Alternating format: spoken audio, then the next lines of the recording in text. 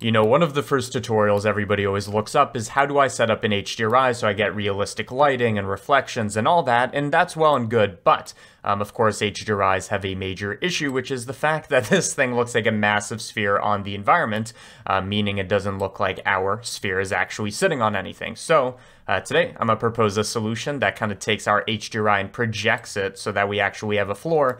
And the nice thing about this is the light's still coming from the same direction. We have the shadow catcher in some sense, or really the environment is the shadow catcher. And this is just kind of like a nicer way to work because we can actually see this thing on the ground plane. It works with reflections and all that. So let me teach you exactly how to do this. So new Blender file. By the way, I should mention there's a super complicated but technically way more accurate way of doing this. We're not going to do it because it uses a bunch of nodes. We're going to keep it simple. So this is the effective, not perfect, but a simple solution. So first of all, let's set up our scene as if we were setting up an HDRI. So I'm getting rid of the light and changing to cycles. These are just things you do whenever you set up an HDRI. Consider this the crash course. What you do is you go to shading. You go to the world tab since we want to affect the world. Let's actually see that with rendered view. And if we were to add in a environment texture node and connect that to the color, really, just like you'd import in an HDRI normally, all you have to do is pick an HDRI and then you're pretty much good to go. Right, this is the basic setup where you get your light coming from, I guess, the sun direction over here, and everything works the way you would expect. But again, we have this issue where this thing's like a massive sphere, again, on the environment shader, makes sense, but it doesn't have a ground plane. So here is the solution.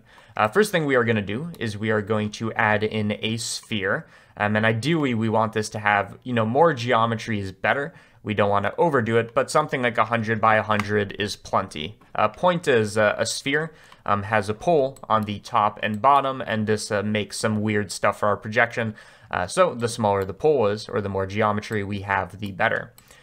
So take your sphere, make it like a bit bigger, doesn't have to be massive. Ideally, just hide it and go closer to your cube and unhide it, so now we're inside the sphere. Which is dark, it's getting scary. But once we are inside the sphere, we are going to go to the object material settings. So we're going to give our sphere a material, create a material, and for this we are going to make a image texture, so not an environment texture, but an image texture of the same HDRI. So that should be loaded in right here. So currently we kind of have the same setup where our cube is inside a sphere, and that sphere has this HDRI projected. The nice thing about doing a sphere, and this is why we did it, is if we go into edit mode, we can actually take the bottom hemisphere, in other words, everything that is the floor, and flatten it, or project it up to the ground plane. To do this, we need to select the bottom hemisphere. Quick way to do this is you select the middle, like edge loop, right click, mark seam, and then if you go into face mode and click L while hovering over here, it's going to select this area. So that's a nice trick. I'm going to go to 3D cursor so I can scale this downward. So now this is scaling like inwards towards the 3D cursor. And of course we want to scale this exactly by 0 so that now we have this ground plane projected correctly. So inside the camera view, and I guess we should make our sphere a bit bigger so our camera is actually inside of here. You can see we've kind of created an environment where we can bring our cube up. And even though the lighting and the shadows don't work yet, and we'll figure out how to do that in a second, you can see we put it in this environment. Now, one quick trick that will make everything much more easy to navigate and much more realistic in some sense is in your view. In other words, this is the camera, but for only, the viewport before you actually, go into your camera. Take your focal length and set it to something smaller, like 20. This is what's going to let you kind of navigate around like this is a globe.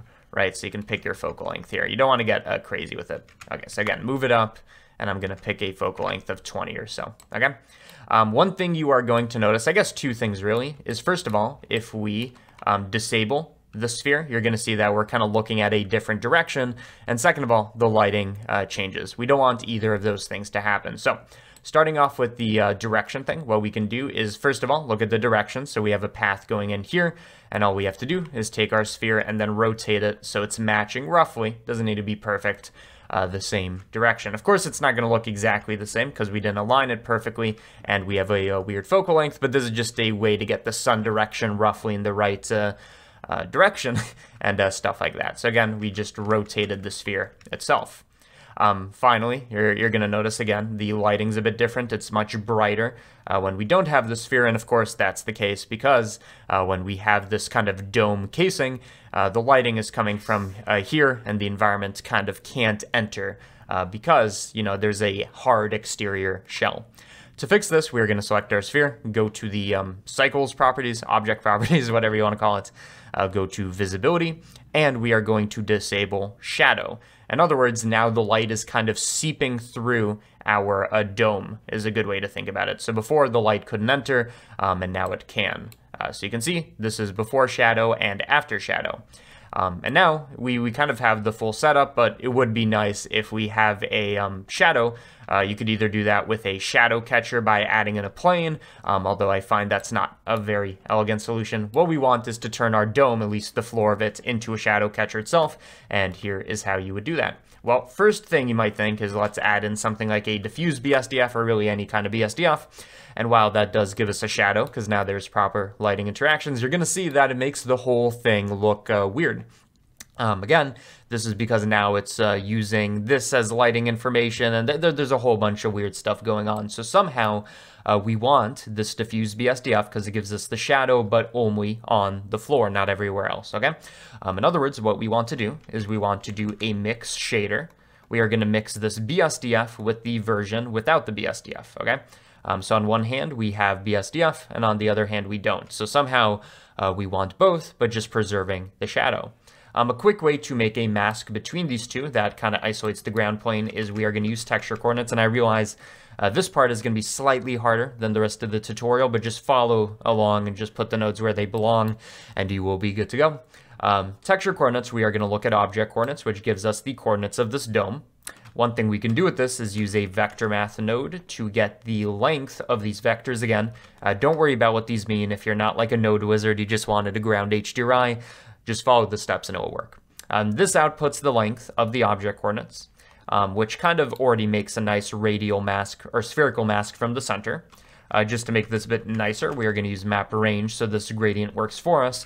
First thing we're going to do is we are going to invert the output. So you can see right now, this is sort of going to do what we want when we set this as the factor.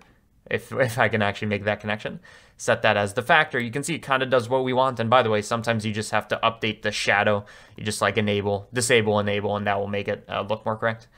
This kind of gives us what we want. In fact, they might be backwards. Yeah, this kind of gives us what we want where the floor has shadow. In other words, it has the diffuse BSDF and everything else doesn't, but because the floor has diffuse BSDF, it's actually going to get brighter because of lighting changes and stuff like that. So we don't want this gradient to be so expansive because anywhere where this is white, we are technically changing what the ground looks like.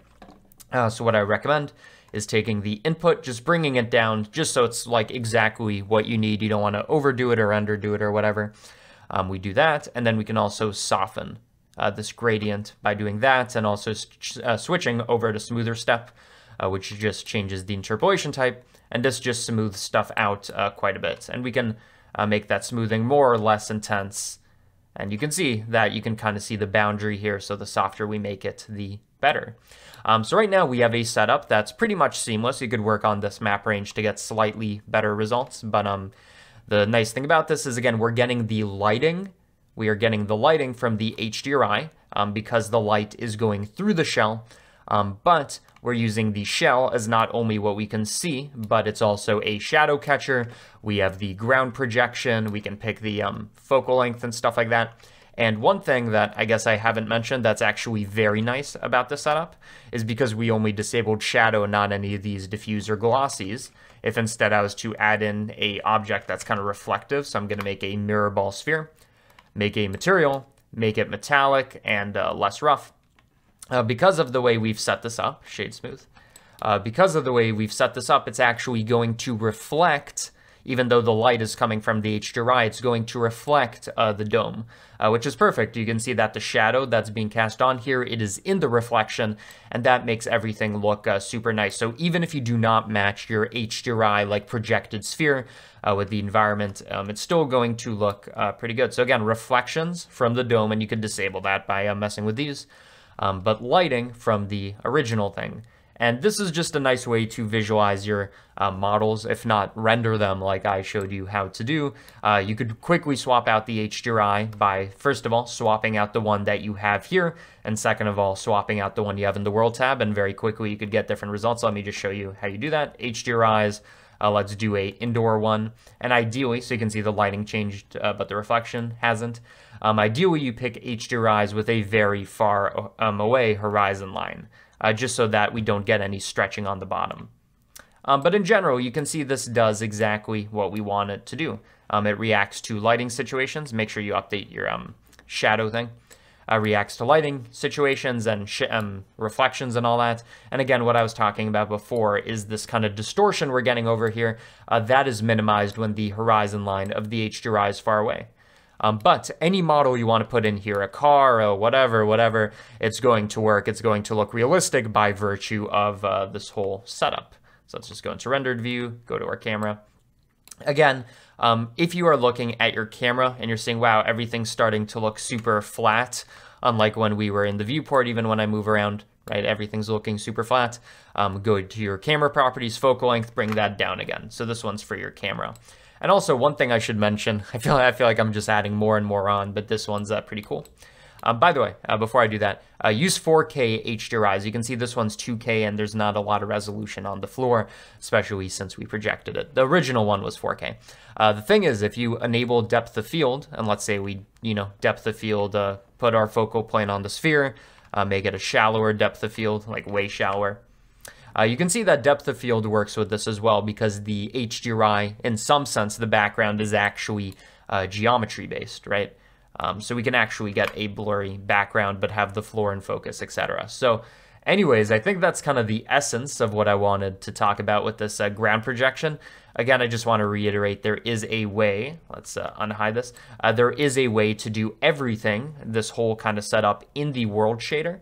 But it involves a lot of math, and not only do I not understand it, but there's a good chance that you will not understand it if you didn't even already know how to do this. No offense, it's just a thing. Anyways, I hope you learned something in this tutorial. This ground plane projection is great for, any kind of realistic thing you want to do. And yeah, a blend file for, let's say, this scene is going to be available on Patreon if you just want to play around with this. Patreon is a great way to get blend files for any project that I make. You can also get exclusive tutorials that I do not upload on either YouTube channel, this or CG Matter, Discord access, behind the scenes, stuff like that. But generally, I want to say thank you to all, I think now it's 560, keeps going up. All 560 patrons who thought it was worth it and wanted to support both channels. I highly appreciate it. And to all people listening now who want to do that as well, thank you. Trying to provide unique and novel, creative ideas nearly every single day with Blender. But now what a way to finish. Now we know how to do the ground plane projection, and yeah, I hope you enjoyed, and that is the show.